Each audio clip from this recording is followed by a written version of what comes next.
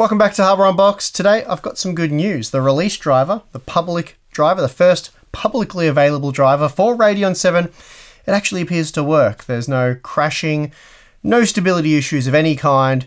It just works. So that's nice. I've been able to go back to the test bench and run a whole heap more game benchmarks. About 33, I think, games in total. Done a whole heap of resolution testing, all that sort of stuff. Loads of testing, some updated games, all that kind of stuff. So I've spent the last few days doing nothing but benchmarking. And then I spent the few days before that doing nothing but benchmarking. It's been a hectic week. Anyway, after spending Thursday wrapping up the coverage for Radeon VII, the day one review, the embargo was lifted at 1 AM local time. So that was Friday morning. So I spent all day Thursday getting the video sorted out before it would go live. And then I replied to comments. I watched a few other reviews from my favorite tech YouTubers.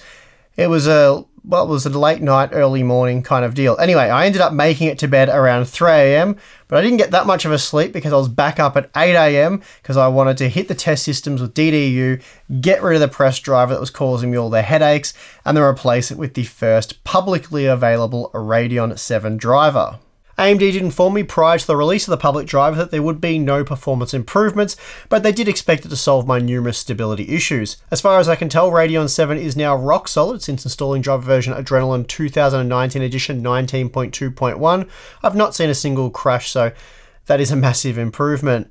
Now, I did promise you guys once the stability issues were addressed that I would deliver a true Hardware Unboxed benchmark featuring far more than a measly dozen games. Like I said, the past few days have been spent doing nothing but benchmarking day and night. But we now have over 30 games to check out, including the new World of Tanks update, as well as Apex Legends. As was the case with the day one review, I'll be focusing on the 1440p data, but I'll also provide the 1080p and 4K results via a link in the video description. For testing, our Corsair GPU test rig built inside the Crystal 570X has been used, and it features a Core i9 1900K clocked at 5GHz with 32GB of Vengeance DDR4 3400 memory.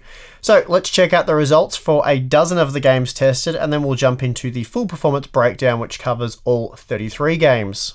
Please note, since I have previously discussed results for Fortnite, Battlefield 5, World of Tanks, Drones Brigade, Monster Hunter World, Shadow of the Tomb Raider, Rainbow Six Siege, Far Cry 5, Forza Horizon 4, Resident Evil 2, Arma 3, and Hitman 2 in our day one coverage, I'll skip going over them again and instead pick a dozen different games to discuss. First up, we have Apex Legends, and this is a fresh new Battle Royale style game that came out of pretty much nowhere. I'm yet to properly play it, but it does seem like people are enjoying this one. It's based on the same engine as Titanfall 2, and like Titanfall 2, it's capped at 144 FPS. So at least that aspect of the game kinda sucks, though for most 144 FPS will be sufficient, so probably being a bit harsh there. Anyway, the Radeon VII does okay. I'd say just okay in this one. It's slightly slower than the GTX 1080 Ti, 12% slower than the RTX 2080, but 26% faster than Vega 64, so that's kind of Radeon VII in a nutshell, to be honest. The Radeon VII GPU does perform quite well on Sniper Elite 4, but really, who didn't see that coming? This is a well-optimized title that plays well on both AMD and NVIDIA hardware. The GeForce RTX 2080 is still slightly faster, but the margin is very small. Radeon VII also manages to improve on Vega 64 by a 30% margin. Has to be said, Deus Ex Mankind Divided is getting on a bit now. It's a late 2016 release, but it's certainly not the oldest game we test with. Anyway, for those wondering, DirectX 11 works better than DirectX 12 for both AMD and NVIDIA GPUs, so that's why we're using it. The Radeon VII was basically able to match the GTX 1080 Ti, making it a little slower than the RTX 2080, but a good bit faster than the RTX 2070 and Vega 64. It's not the most well-optimized title to be released last year, but it's still a lot of fun. Anyway, performance in Just Cause 4 for the Radeon VII was, again, okay. The 1% low performance matched that of the GTX 1080 Ti and RTX 2080, which is good, but the average frame rate positioned it squarely between the RTX 2080 and 2070, which, again, is okay. The Star Wars Battlefront 2 results are decent. Here the Radeon VII provides strong 1% low performance, coupled with a slightly lower than expected average frame rate. In the end, it was 10% slower than the RTX 2080 for the average frame rate, but 32% faster than Vega 64. Project Cars 2 has always favoured NVIDIA hardware, and we see that when comparing Vega 56 and the GTX 1070, for example. Typically in other games, the Vega GPU is generally faster.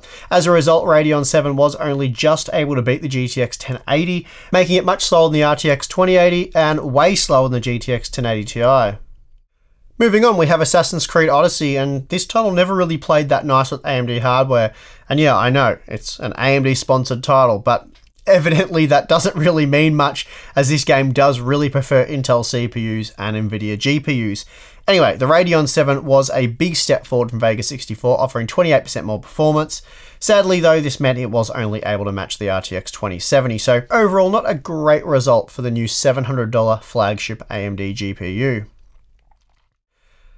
Okay, so previously I was using the standalone World of Tanks benchmark, but since that hasn't been updated and the game has recently received a major overhaul, I'm now switching back to testing with the HD client. The game engine improvements were mostly focused on better CPU utilization, which is useful for those using low clocked multi-core processors. We however use a 9900K at 5 GHz, so less of an issue here. Still, it's best to test with the most up-to-date software possible, hence the switch. Previously, the Radeon VII was 17% slower than the RTX 2080, now with the new version of the game it's 16% slower. So, same deal really. As expected, nothing has really changed here on the GPU front when not CPU limited. Moving on to Vermintide 2, Radeon VII was again slower than both the RTX 2080 and GTX 1080 Ti, though it was a huge step forward from Vega 64, delivering 36% more frames on average. Then we have The Witcher 3, and here Vega 56 is able to match the GTX 1070, yet despite that, the Radeon VII was 9% slower than the GTX 1080 Ti and even slower than the RTX 2080. There's always that guy that calls us Nvidia biased because we don't test with any Vulkan titles, as if there's loads of Vulkan titles and we're going out of our way to avoid them. Anyway, now that Nvidia's latest GPU architecture, Turing, is up to speed, AMD no longer enjoys the performance advantage they once did in Vulkan-based titles. Take Wolfenstein 2 for example, here the Radeon VII was 12% slower than the RTX 2080. But anyway, we've included a Vulkan-based title, so I'm sure that won't be a problem now. Dirt 4 is always an interesting inclusion, as CMAA enables pretty much God mode on Radeon GPUs, and we again see that here with the Radeon VII. We've previously seen AMD GPUs such as Vega 64 for example, that's able to beat the 1% low performance of the RTX 2080 Ti, and here we see that the Radeon VII absolutely shattered the 1% low performance of the RTX 2080 Ti while delivering the same 154 FPS on average. Fair to say AMD's GPU division would be in pretty good shape if every game looked like this. Okay, so that's how Radeon VII stacks up in another dozen titles. So between this video and then the day one coverage, we've now closely looked at 24 games, but there's another 9 we haven't discussed, and the graphs for those games will be available for free on our Patreon page, so you can find the link in the video description. That said, we're going to see how the Radeon VII compared to the RTX 2080, 2060, GTX 1080 Ti, and Vega 64 in all 33 games right now. So let's go do that. In our day one review featuring just a dozen games, the Radeon VII was 4% slower than the RTX 2080. Now, with 33 games, it's 7% slower, so slight change there, though I did select the previous 12 titles to include an even amount of favourable and unfavourable titles for the GCN 5th gen architecture. Still, what this graph tells us is that there is an overwhelmingly good chance that in a given title the RTX 2080 will be faster, making it the superior gaming GPU right now. That's just a fact, as much as it may upset certain AMD fans. I'm sorry guys, again, those are just the facts. Moving on, previously Radeon VII was 2% slower than the GTX 1080 Ti with the dozen game sample. Now it's 5% slower. Again, no major changes here, but for the most part the much older GTX 1080 Ti was faster. Moreover, it was faster by a 10% margin or greater in 10 of the 33 games tested, whereas the Radeon VII was faster by a 10% margin or greater in just 2 of the 33 games tested. Previously, we saw that the Radeon VII was 29% faster than the RTX 2060, and now with a much wider spread of games, it's 28% faster. So again, much of a muchness here. Then finally, compared to Vega 64, it was previously found to be 23% faster, and now it's 24% faster. That's a nice little performance bump, but like I said in the previous video, you are paying 40% more for a little over 20% more performance. So there you have it. We pretty much nailed it with our initial sample of games for the day one coverage.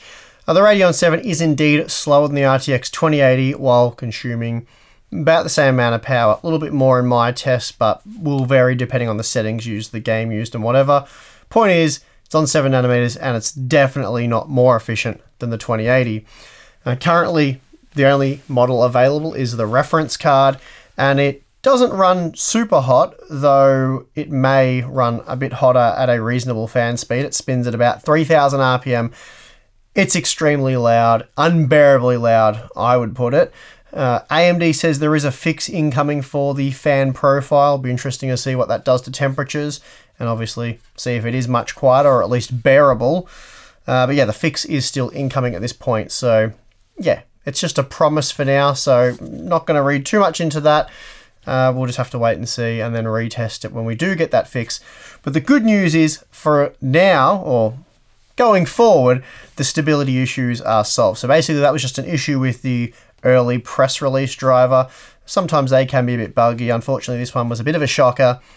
But the good news is, as I said, anyone who managed to get one of these will not have run into the problems we did. So yeah, good stuff. I'm still also yet to delve into any overclocking and or undervolting, but it is something I'm really keen to check out. I know a lot of you guys have been requesting it in the comments, and yeah, I will get to that very soon. For now, I really just wanted to establish how the Radeon VII stacks up in a massive range of games, and well, yeah, we've obviously done that now. Also, for the guys screaming immature drivers, AMD does believe that the Radeon VII is performing as it should be, but of course, as always, as we've always done and will continue to do, I will benchmark the fans off any new graphics card.